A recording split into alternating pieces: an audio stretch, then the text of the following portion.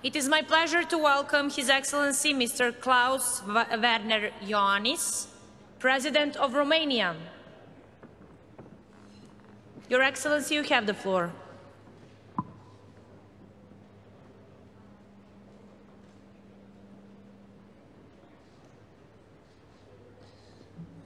Thank you, Madam Chair. Excellencies, ladies and gentlemen, there is no denial that climate change is a tremendous challenge and that we need to show ambition in addressing it. From 1989 to 2019, Romania's greenhouse gas emissions decreased by 64%. We have one of the lowest rates of emissions per capita in the European Union. Between 1990 and 2019, Romania has also reduced its CO2 emission intensity per unit of GDP by 77%, a percentage more than double the global average. But we are committed to do more. Further reducing emissions will be challenging, especially as we move closer to net zero. I want us to work together to develop, manufacture, and deploy new green technologies. Innovation is key.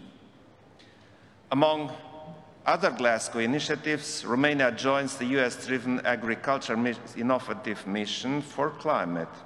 We also need to make sure that nobody is left behind in the process of green transition. Jobs are created and social inequalities reduced. Romania fully supports the European Union's leading efforts on climate change and is committed to contribute to the EU overall 55% emission reduction by 2030. We have already achieved this reduction rate nationally, and we are committed to keep cutting. Ladies and gentlemen, there is no silver bullet against climate change. A set of interconnected measures can help us deliver. We will harness the very force of nature. Romania has a solid share of renewable energy in its energy mix, with 40% of our electricity coming from renewable sources. We are committed to expand this share. We will fight climate change with nature-based solutions, using 57,000 hectares of new forests in our recovery plan to capture carbon and combat desertification. We also need to channel the force of people in addressing climate change. Education is key to environmentally friendly behavior. We must advance education and research on climate change.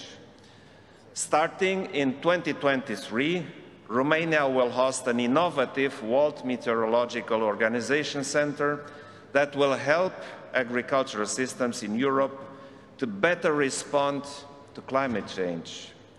The impact of climate change has no national borders.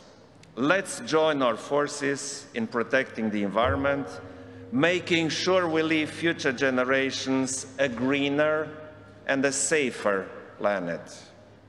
There is no time to lose. The time for action is now. Thank you very much. Thank you, Your Excellency.